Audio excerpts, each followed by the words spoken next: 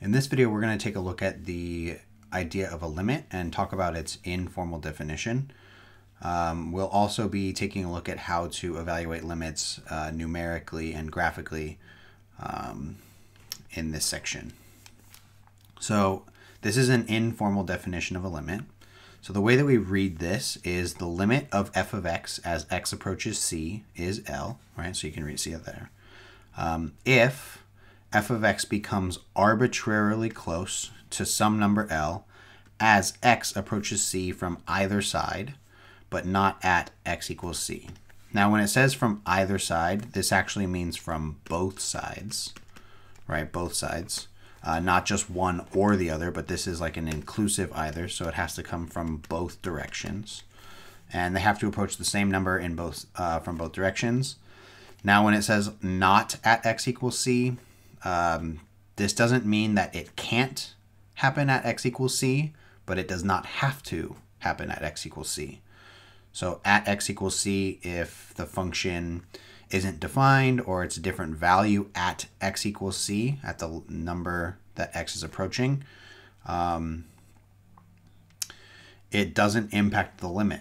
So the limit is basically, as we come from both directions, what number is it getting close to, but not necessarily at that number. So if we take a look at this here, we can kind of see what's happening in that situation, right? So we have this curve. So this curve is defined by f of x equals x cubed minus 1 divided by x minus 1.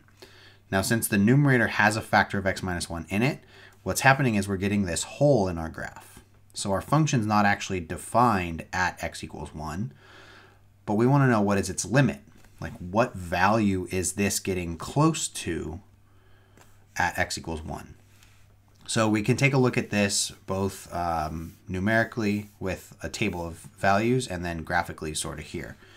So if you look at, remember, like I said, we have to approach the value of x equaling 1 from both the left and the right, and then the y values have to be approaching the same thing. So as we move closer and closer to 1, so we're going to pick values that are getting close to 1, because we know at 1 it's not actually defined. What is this approaching? So as our numbers are getting closer to 1, we can see that the y values are getting closer and closer to 3 in both directions, right? As x gets closer to 1 from the right, this is getting closer to 3. As x gets closer to 1 from the left, this f of x is getting closer to 3.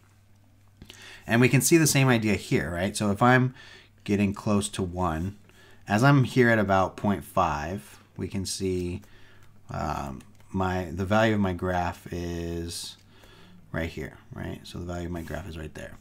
If I get here to like 0.75, you can see my graph is getting closer, right? Getting closer and closer to 3.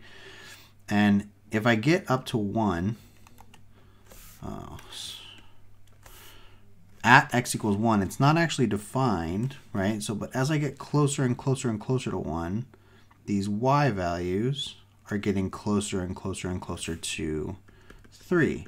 And that's not only happening from the left. If I were to look at this from the right, we would see the same thing happening here, right? So it's coming down this side and getting closer and closer and closer to 3. So even though our function is not actually defined at x equals 1, we can see that the y values are coming closer and closer and closer to 3. So you would say that the limit of f of x as x approaches 1 is 3. So we could say this limit is there. So this is approaching 3. It's not equal to 3, but it's approaching 3 from either side. And this is the main idea of a limit.